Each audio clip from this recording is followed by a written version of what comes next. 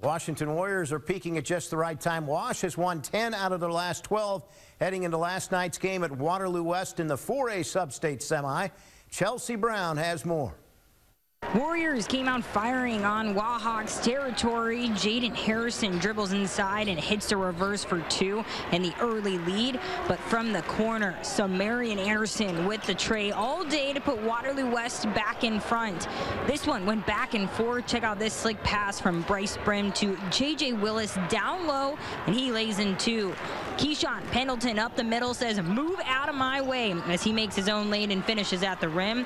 It was bad news for the Wahawks to leave this guy. Trajan saying open from deep. He hits the triple and then makes them pay again. He had 18 points. Warriors would lead by 7 at the break. Second half, different story. It was the Pendleton production as he splashes in 3. Wahawks took over this game in the fourth and never let up as Jaleel Manigo lays in 2. Waterloo West wins 75-64. Reporting in Waterloo, I'm Chelsea Brown for KCRG TV9 Sports.